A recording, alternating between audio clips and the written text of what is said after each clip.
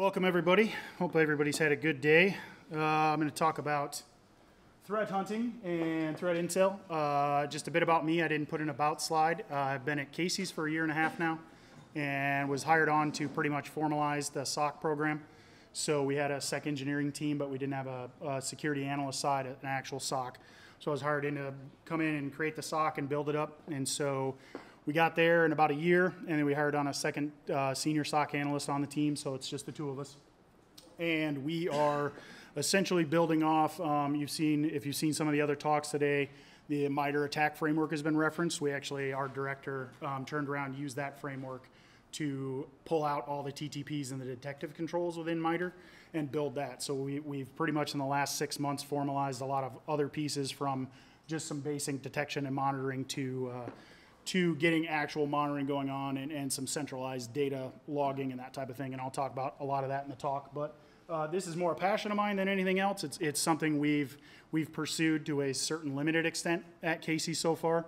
We're trying to get all those detective controls, like I mentioned, upgraded and good to go first.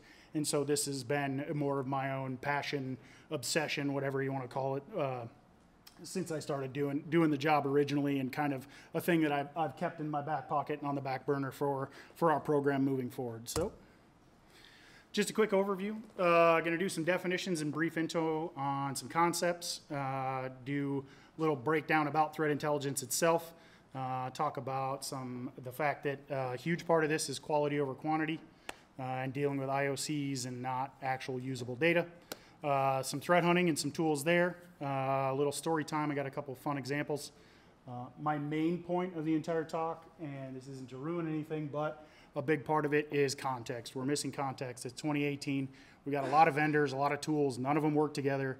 And especially on the threat intel side of things, you have a lot of feeds, which is tied back into the title of my talk, that feeds have data in them, and it's data. It's not intelligence in the first place, and even if it is intelligence, getting that integrated into your tools with some context and figuring out where the data is actually coming from. And you know, if you have a tool that happens to give something a threat ranking, asking the vendor to provide that information to give you some idea is about impossible in the first place. I put the other piece in here because everybody hasn't heard artificial intelligence or machine learning enough in the last year. So please yell at me if I happen to say that. I am not planning to say either of those terms for the rest of the time after here. And then questions at the end. And if you went to Chad's talk at 1 o'clock on threat hunting, I'm going to go into a little bit of that. A lot of his slides are the first few slides I have as well. This document right here is pretty much what I consider to be, if you're building a threat intel program, your threat intelligence Bible. It's by MWR Info Security. It's called Threat Intelligence Collecting, Analyzing, and Evaluating. I did not put a link to this document in here, but I can provide it for you or send you a copy of it if you guys give me your contact information. But if you're building a threat intelligence program, everything that you will need and want to start with is in here. And there's a huge bunch of references. So it's one of the few white papers I've found that's actually got some usable information in it and is really well designed. I know talking in the SecDSM community, I'm part of SecDSM, obviously, have been since the beginning. There are other companies that are building up threat intel programs or have threat intel programs, and they have been using this as their Bible as well. So what the heck is threat intelligence? I did want to read just quickly out of here. I did not put it on the slide, but in the paper, they put as one description of threat intelligence is the process of moving topics from an unknown unknown to at least a known unknown by discovering the existence of a threat and then shifting those known unknowns to known knowns. So when the threat's then well understood and mitigated. So the idea is to take data and actually turn it into an intelligence. And that's actually one of the problems, because a lot of the vendors out there are providing nothing but data, and they're not actually providing intelligence behind that data that we can use. So a huge part of threat intelligence also is, before you reach out to the vendors, you really have to remember that all the data you already have on hand, essentially all the programs that you have in your system that have a log, if you can get those into central managed database, a centralized logging system, that is a huge amount of information about your own network. It's knowing your own network. It's, you know, being aware of everything that's there, being smart about it and actually thinking through what you've already got before you go out to someone, because just going out to a vendor and saying, give me threat intelligence, does absolutely no good, as we know, just like all the other discussions on attacks and things like that. If you don't know your own network, you're not going to have any clue what to do with this huge flood of information, whether it's free open source flood feeds, if it's the ET Pro rule set, if it's from a huge expensive vendor like Threat Connect, that type of thing. It's of no use to you unless you have some idea. And essentially, it's that outside part is this, what someone else considers malicious in some way. So it's something that someone's pulled out of malware. It's all the IOCs that you can think of. The problem is a lot of those are very time-based and quality-based, and it's a huge problem that's out there right now. And that's at my third bullet point, that it has to be more than just data. It's got to be where people come in. You've got to be able to take that information in. You've got to be able to build it into your program and use it as an analyst. That's us, the humans behind the keyboard, to actually turn that data into intelligence, because most places are giving you nothing but the data. And there's certain vendors out there that are doing more of the translation into intelligence, but those are also extremely expensive. So if you're getting started, these are not things you can get easily. You can get open source feeds that are free, but the big vendors like Threat Connect and some of these other big vendors that are doing also, some of them that do like endpoint data response that'll provide threat feeds and pieces like that, those are expensive programs, and you have to be ready to ingest that data, because you're talking about anywhere from in the line of thousands to tens of thousands to hundreds of thousands of dollars a year. I don't know what your budgets look like. I don't know how big your company is, but that's a huge amount of money to turn around and dedicate to something that, there's a lot of programs that don't even have what people like to refer to, whatever is the basics involved already. To dedicate a huge budget on your program to just threat data that you can't use is a major problem that people are facing at this point, just because they're just getting spun up with these programs. And then threat hunting. Threat hunting is the other side of it. So it's essentially nothing, really, threat hunting is, but proactive incident response. So if you have a system and your entire system and your entire program is built, the detective control side is built on alerts, that's a good start. But if you're doing nothing but running those alerts, as we all know, if you've done any of this, there's a huge amount of false positives inside any of alerting systems, no matter who the vendor is, whether it's a third-party SIM or just a detective tool, an east-west network monitoring tool. All of them have to be tuned, and they've all got a lot of false positives built into them, because a lot of times they would rather fail and have an analyst look at it, because they don't view the analyst time as more important. And so you've got this disconnect between those two pieces. And so threat hunting is essentially if you have the alert pieces done and your analyst is done for the day, or they have some dedicated time, what they're essentially going to do for threat hunting is think up what it is that they want to go look for, whatever it happens to be, some program they're concerned about, some malware that's out there, doing that research, and then going and looking for it inside your own environment. So as I put the last bullet point on the slide, it's really about getting in the flow, thinking like an attacker.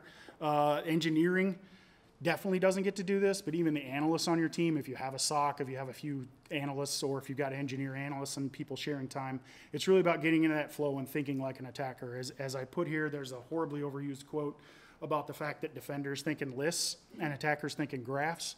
And there's a lot of good ways to fix that, but a huge part of that is to think about your network as a way that people would attack something.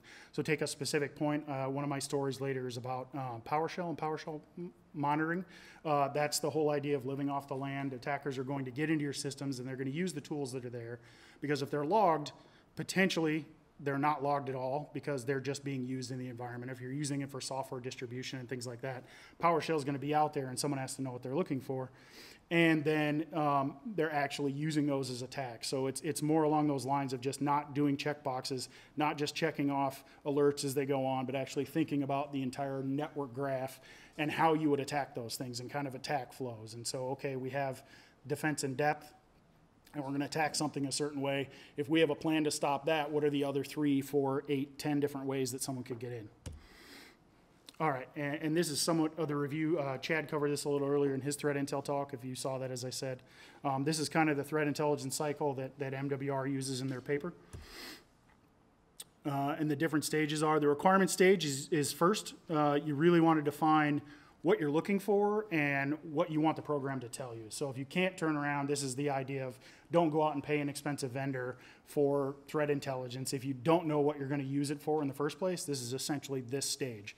So you've got to sit down and look at your own requirements. And truthfully, one of the best ways to do it is just narrow down and pick a subject to start with. So if it's the PowerShell side, if it's you want to look at file hashes and do file hash comparisons, that type of thing based on tools you have. It can also be technical or strategic. The technical side of things would be those IOCs, would be TTPs, would be pieces of actual technical data. And then the strategic view, as you'll see later, it's kind of one of the subtypes of threat intelligence. The strategic view is more the type of things that you would provide to the board. So if you're looking to the board and the board's interested in risk, you're providing more risk-based reports. The management level and all the way up to the board level isn't going to be interested in, oh, hey, I found this awesome new piece of malware and this is great. Yay. They're not going to care. They're caring about risk to the company and, losing huge piles of money if there's a risk and exposure, a data breach of, if you process credit cards, that your credit card database gets popped, which is a major concern of ours. That is, our holy grail as a retail organization is the fact that we process credit cards and have a credit card database. But these requirements also need to be feasible. So they need to be something that when you provide an actual final product, the team can actually use this, not only your team to do the analysis, but provide out to the rest of the security team. If it's the engineering team looking at new projects they want to bring on, new tools, that type of thing, it actually has to be functional. The collection stage, this is a huge part of the program. It ends up being a huge part of the cost, as I said, actually getting it in. You can start with the free pieces, but if you really want other pieces of data and you can't get them, this can be a very expensive way to get them. And this is pretty much the opposite side of the analysis side. A huge part of the focus needs to be on identifying the best information. So you need to, if you're getting feeds, you really don't want to rely on one feed on top of everything else. You really need to have enough data so you can do some comparison and some ranking internally and that type of thing, and actually figure out what is reliable data and what is the desirable information for what you're looking for. So a lot of the feeds, a big problem with this is a lot of the feeds are generalized and it may not apply to any of the actual attackers or groups that may be attacking your company specifically. And then a huge part of this is also the analysts themselves and those sharing groups. We're part of RSIS because we're a retail organization. They're a huge group of people. Target is one of the major members. They provide a ton of intelligence on a weekly basis.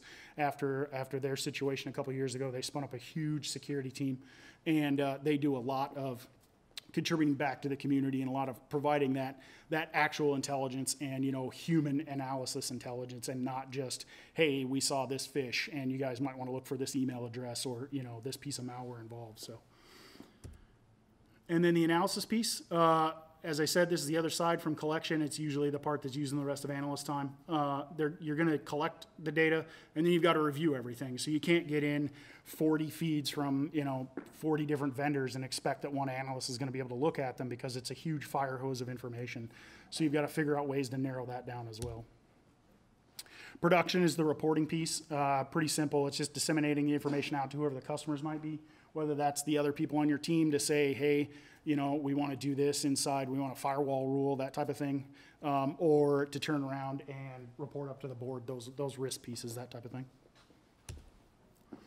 And then the evaluation, this is really the back end side of it. As everybody does with projects, you just need to evaluate the actual output and whether anyone's getting any real value out of it, not only just your own analysts, but as I said, the engineering team and pieces like that. Quickly go over the threat intel types. This is also from the MWR paper. They pretty much break out subtypes of 4 different pieces of threat intel. The strategic piece, this is the part that goes to the board and the executives. Those reports, they're based on risk, current risk, and you want to look at future risk as well, and then actual likelihood of these risks occurring. So it's super important if you're actually writing up some of these documents that you take into that future piece, because that's really what they're looking for. And then scoping it down so that you've got an actionable definition. Operational would be your actionable information on specific inbound attacks. So this wouldn't be TTPs specifically to like an overall, but it would be tied to specific attacks and the likelihood of those things occurring in your company, potentially when and where. Those requirements have to be focused on individual groups, and it should contain nature of the attack, any of the capabilities potentially. This is the type of thing where you're going to sit down and have a team meeting and say, okay, if you give a weekly report or a bi-weekly report to your security team, so the engineering team's aware, so management's aware, and that type of thing, that here's the capabilities, the attackers, this is people that are attempting to focus on us, and not just a general, oh, well, let's talk about, in the retail realm, we deal a lot with Fin7, and that's a focus of an attacker that we use, and not just something that's like, oh, it's Russian team, whatever, that's just, hacking the internet for cryptocurrency, that type of thing. And then tactical, these are the actual TTPs. So I didn't put the hierarchy graph on here, but a big problem with IOCs itself and the IOC data is the fact that they're very, very tied to time. And so if you have a hash, of course, if someone recompiles the code and changes one bit in the piece of code, they change one line, one letter, you're going to get a different file hash. So file hashes are almost completely useless depending upon your tools. They're good for application whitelisting inside your company, which I talk about later. But file hashes themselves are extremely, extremely tied to variability, as well as a lot of IOCs. The vast majority of them are IP addresses, and those are only tied to threat actors through whatever someone decided was inside a piece of malware or inside some piece of code that was examined. And then these are, once again, groups that likely attack you. And then the technical side, this is what a lot of us are going to be doing. This is the actual data. This is the IOCs. This is the command and control channels. This is the attacker infrastructure. This is different from tactical because it's specific information. And once again, here is the exact timeliness of those pieces of data. That you've got this super timeliness tied to everything. It's not, an IP address, especially with like an IP address or URL that's tied to a domain-generated algorithm URL, is possibly maybe going to be up for 3 or 4 hours. And that's not going to be any good if you get a threat intel report for free 2.5 weeks later when the site's been restored or it's been taken down already. And then when you're looking at requirements, you want to look at current and historical as well, if you possibly can, across your network. So a few observations on threat intel. Definitely the biggest point here is quality over quantity every time. If you can figure out a source that's actually giving you quality information like our sys does for us, that quality of information is so much more useful than just having this huge fire hose from 20 different feeds. And my second bullet point there, it's mostly useful, or I meant to say less than useful data, excuse me, that a lot of these are coming from. You've got a huge amount of information, a very small amount that actually applies to you, and figuring that out is a huge, huge amount of work. And another problem is a lot of the current platforms, we have exposure to some commercial threat intel providing vendors, and there's huge problems with their platforms. Once again, we're in 2018. We should be a little better at this point, but a lot of the vendors are just providing these feeds, or they're providing, we use Splunk for our logging, and we've got a centralized logging through Splunk, and they've got dashboards that you can build up for Splunk. It's an app that's installed in Splunk. The dashboard itself is either useless, it's running a huge amount of processing power because it's trying to process this giant hose of IOCs back on all your historical data and causes a lot of problems there. So at the point we're at right now, from what I've seen, a huge amount of them are a problem in the vendor space. This is also another big one from the commercial entities and the open source one we've seen. Very few, if any, are aging out data. So once again, if you've got threat intel data and it's 2 weeks old, is it really useful? Is an IP address really useful? On top of the fact that a huge part of it's tied to the web and their ad networks and things like that you're getting IP addresses on. So just farming through it all is a horrible problem. In one specific tool that I've seen, you could mark things as false positives. There was no way to take that back. So if you mark something as a false positive and then turn around and need to use, that you find out from a different source that this is an actual problem, you have to then contact the vendor to turn around and change it on their database backend to get it to function. And a huge amount of these vendors are just getting started. And as I've said, they could be considered at best maybe a fancy threat feed of anything else. There's very few vendors that are going into the depth that they need to get actionable data to you that actually applies to your specific area of business, let alone your specific company, your specific network, that type of thing. There's no communication there, where even a lot of them are reaching out saying, these are the things we can do for you. How are you set up? What would the benefit be? That type of thing. So this is the joke. You should all have known it was coming. We had to have a little crack fix joke. So this is the inspiration for my title. I feel many of the vendors are seeing us as nothing more than someone looking for their next fix of data. So they're slinging IOCs out there. We're getting IOCs. It's a huge flood. but there's no thought to any threat intelligence and actual usable data out there for us specifically in each of our companies. And then I want to talk about threat hunting as well. This pretty much sums up a very good part of threat hunting and attackers out there, and people.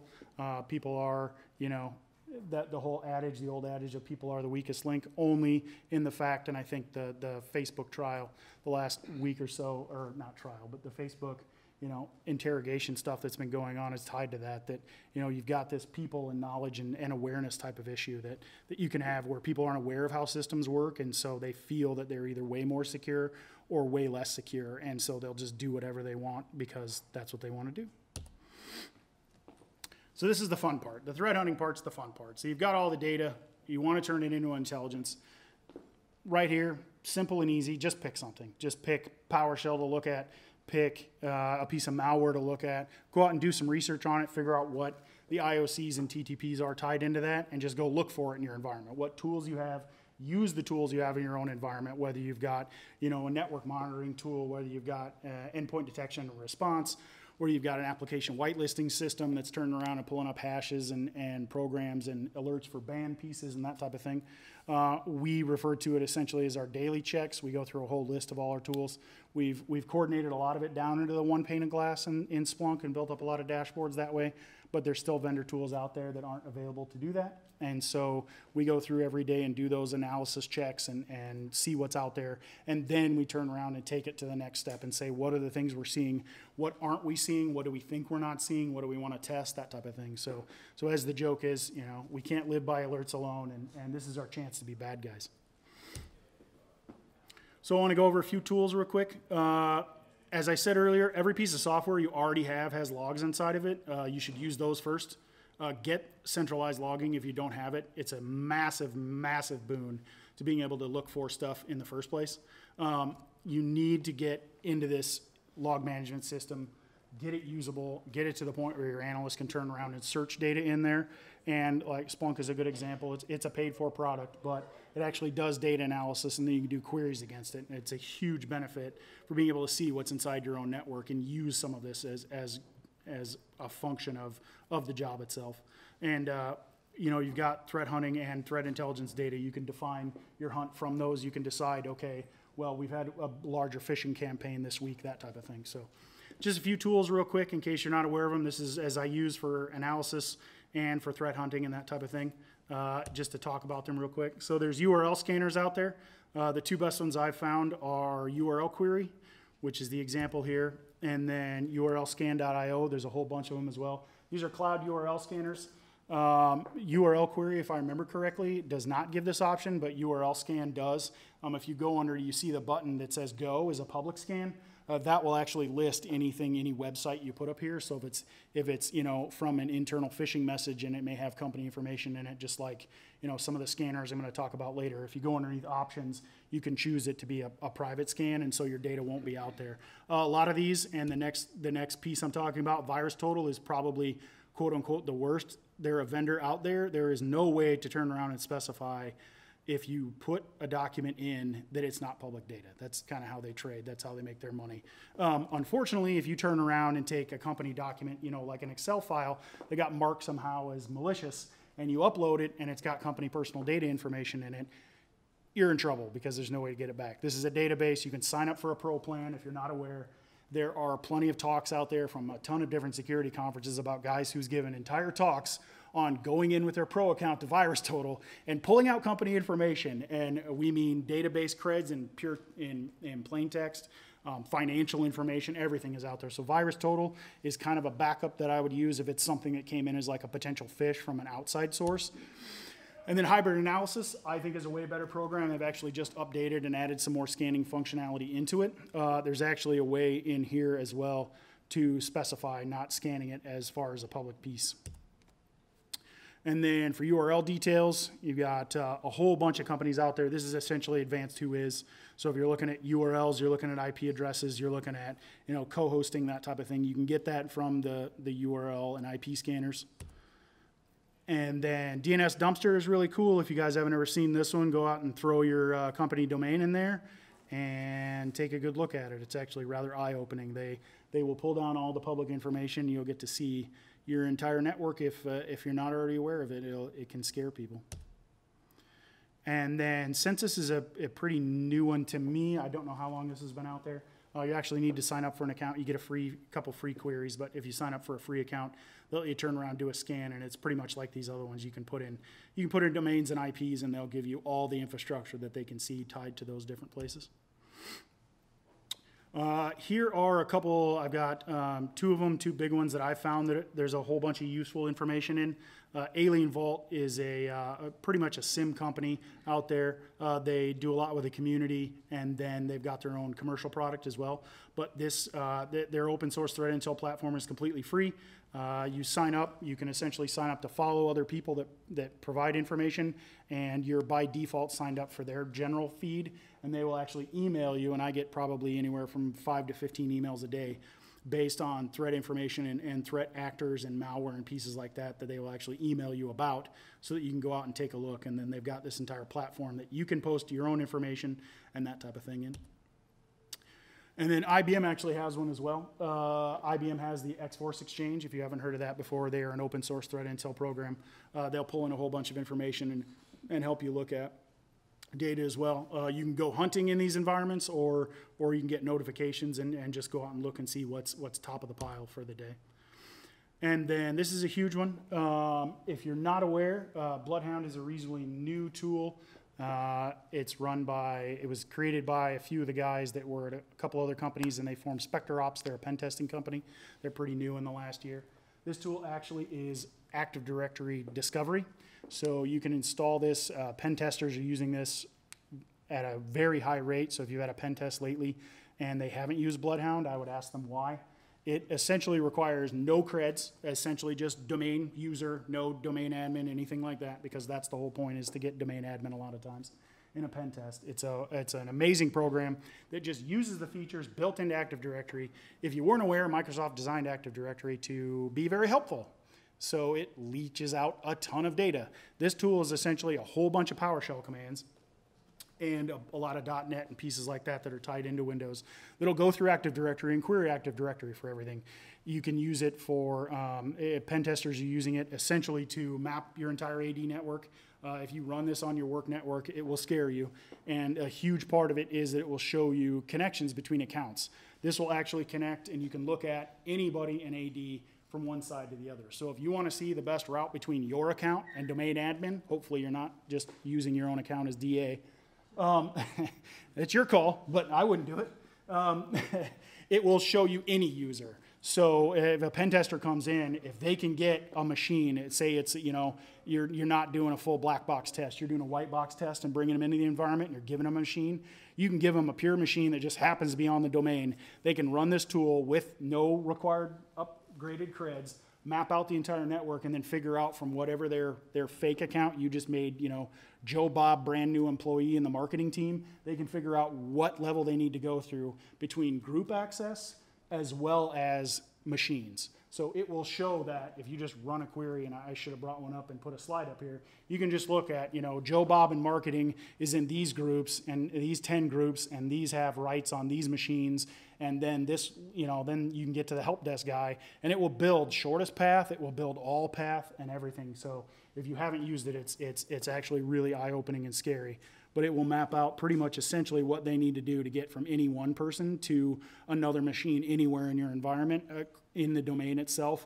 And if I'm not mistaken, it'll map across domains if there's any domain connectivity. So if you have a lockdown domain, but it's got some connectivity for accounts, or you've got a jump server, that type of thing, it will map all those out as well. So it's a heck of a tool, and it's a good thing as a defender to look at the top-end attack tools and see what you can actually see.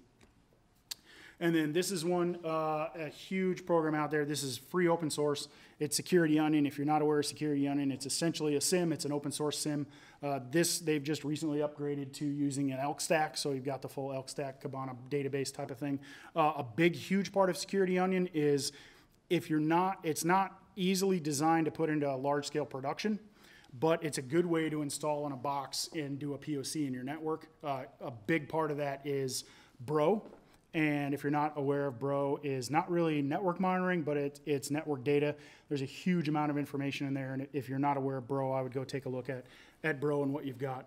And this is just, you can put this out as a POC in your environment, put it out there, give it a tap off your network, and just see what kind of information you can pull. Bro's search queries are amazing and super in-depth, and you can become a Bro ninja and really see what your environment's like.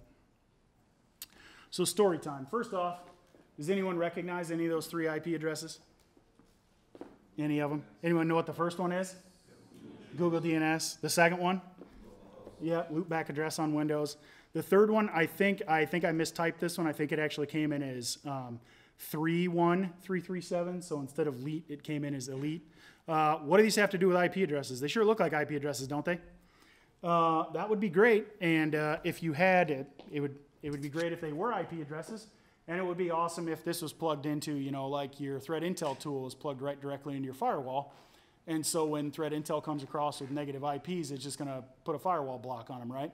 Is that going to cause a problem potentially with Google or any other IP address? Say instead of 8.8.8.8, it was, to your main cloud server and your Amazon cloud, your Azure cloud, that type of thing.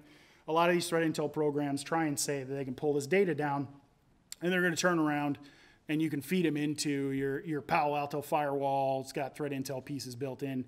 It'll block things for you. Every single one of these is because the threat intel tool I was looking at turned around and started using that hybrid analysis tool and their public data that they were providing. It decided these were IP addresses. They're actually version numbers. So 8888 was, I'm trying to remember which that one was. The 127 one was Adobe. That was a recent Adobe upgrade. And the other one was tied to another piece of software. So the intelligence built into the threat intel tool decided those are IP addresses. And had we had this tied in directly to our monitoring and firewall blocking system, it would have actually, broken something or a whole lot of somethings if these were a lot, scarier addresses than these basic ones. And it was just kind of hilarious to see these actually qualified that way. And then a huge part, story-wise, is the defense in depth. So you've got all these IOCs and that type of thing. If you don't have defense in depth in your network and things are making it through, you're in trouble anyway. A huge part of this is, we've got an app whitelisting program. We've got a tool that does it. It pulls file hashes. We had some pen testers come in a couple months ago, and one of the huge problems they had was turning around and actually getting a program to run. So unless it's a whitelisted program in the first place, you can't get it to function. So any of their custom-made tools, that type of thing, are not going to run on your network, period, if you've got a whitelisting tool in place. So that's a huge benefit. Deception tools out there. A couple other guys today have talked about some deception tools. You've got honeypot tools, honey token tools, places like Symmetry, if you haven't heard of them. Their Maze Runner tool is a huge deception tool. Canary has a honeypot tool that's essentially a plug-and-play box you put on your network that runs honey tokens. There's actually another company, and I can't remember the name of them, that actually does essentially honeypots and honey tokens inside of Active Directory. So if your Active Directory environment has 10,000 objects in it, the tool will actually make it appear that there's 1 million or 5 million, and then the attacker, when they turn around and iterate through that, ends up seeing that you've got 1,800 domain controllers and 50,000 people, and the vast majority of those are fake, and they have to figure out a way to move through all that data, because the more that you're pouring at the attacker for them to see in those cases is better. And then of course network monitoring. So hopefully everybody has a SIM, some type of network monitoring tool, that type of thing.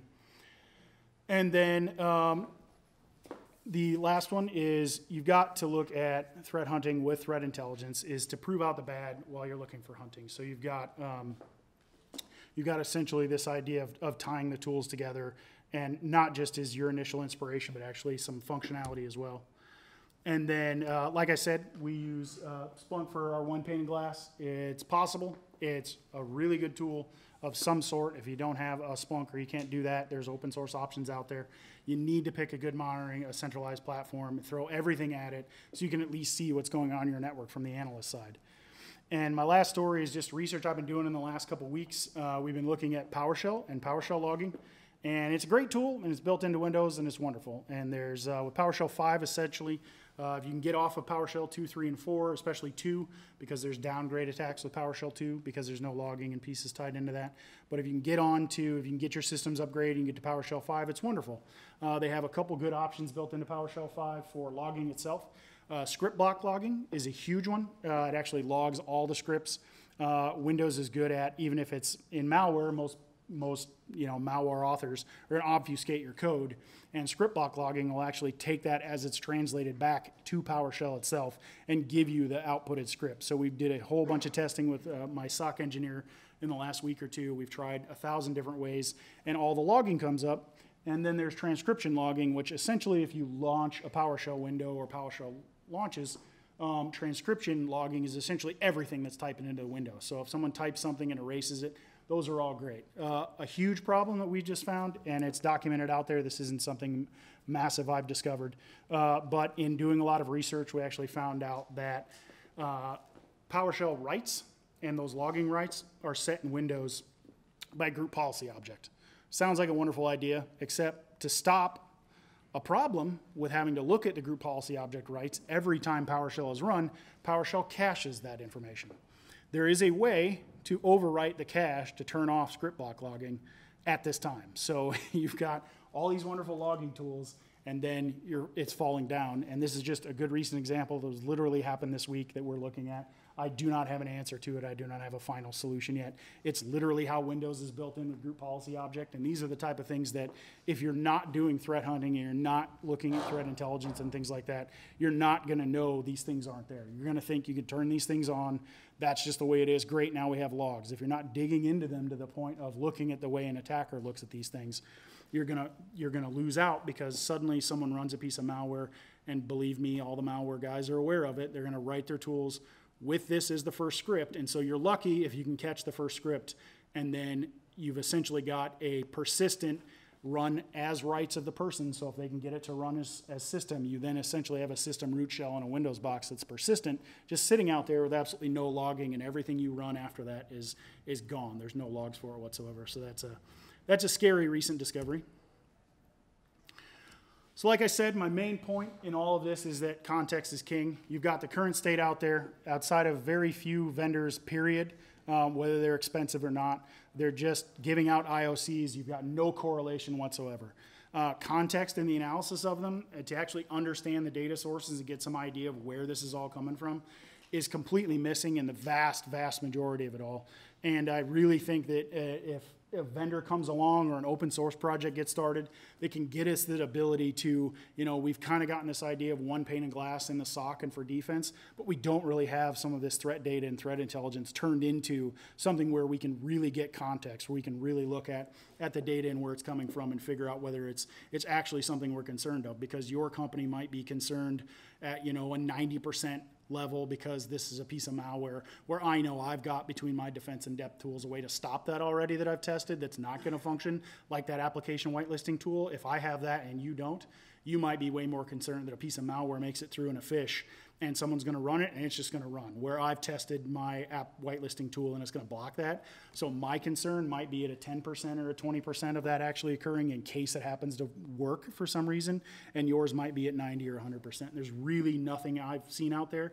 Now, I have not seen every tool. I've not seen every vendor tool out there. I haven't seen all their platforms and that type of thing. But at this point, from doing this and researching it, I haven't seen anywhere that's really providing us this type of context.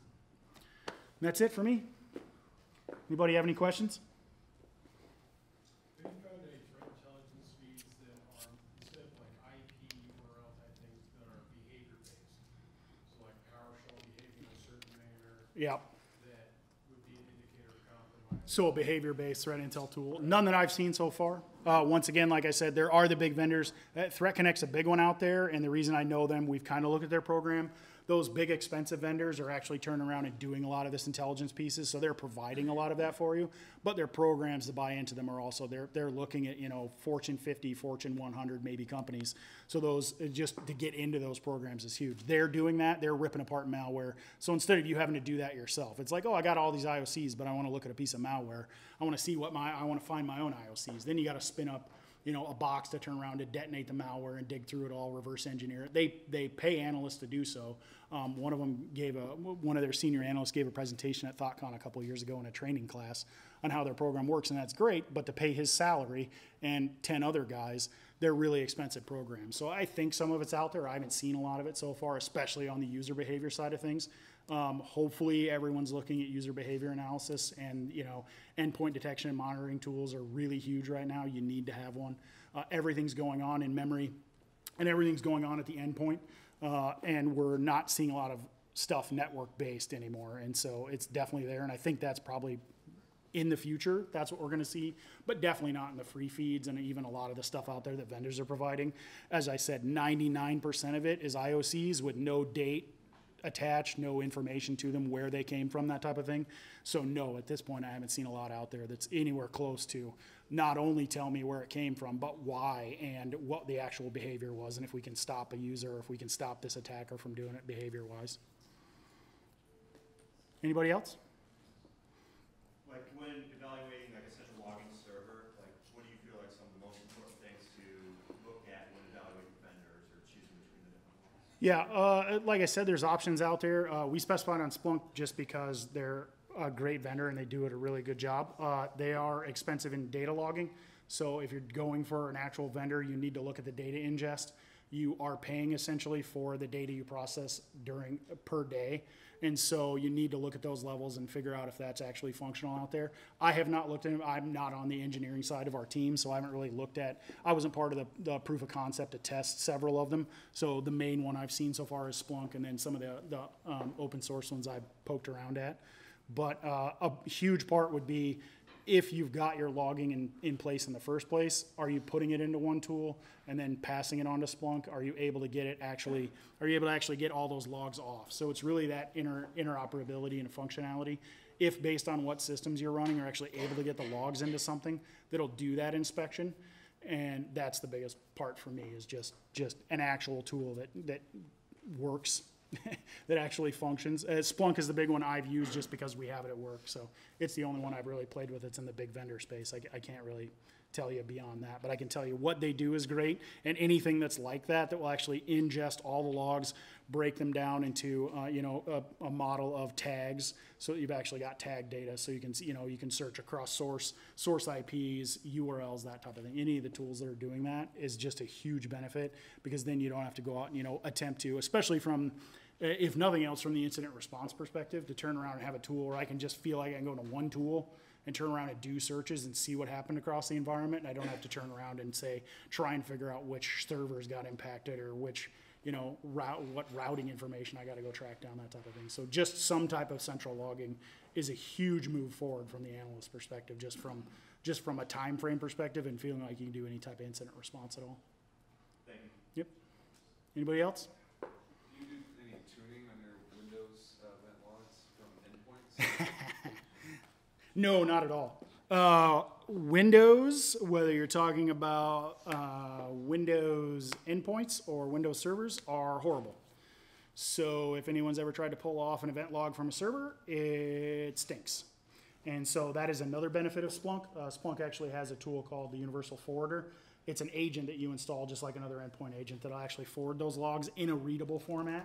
That's a huge benefit of Splunk. I don't know which other tools do that. It's been a huge boon for us to get that data, because that's, as we're testing these pieces and these detection pieces, all the endpoint logs that we're moving to next. We have a third-party vendor that does user behavior analysis, but we want to be able to verify that on our own by pulling all the Windows event logs from the endpoints and eventually from the servers as well.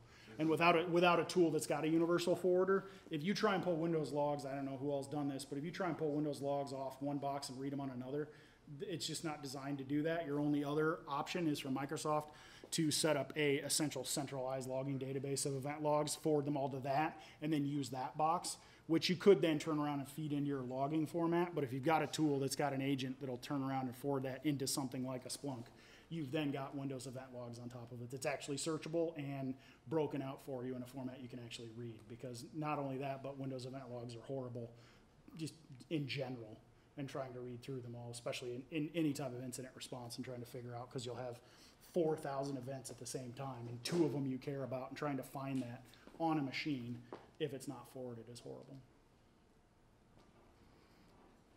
Anybody else? All right, that's it for me. Thank you very much.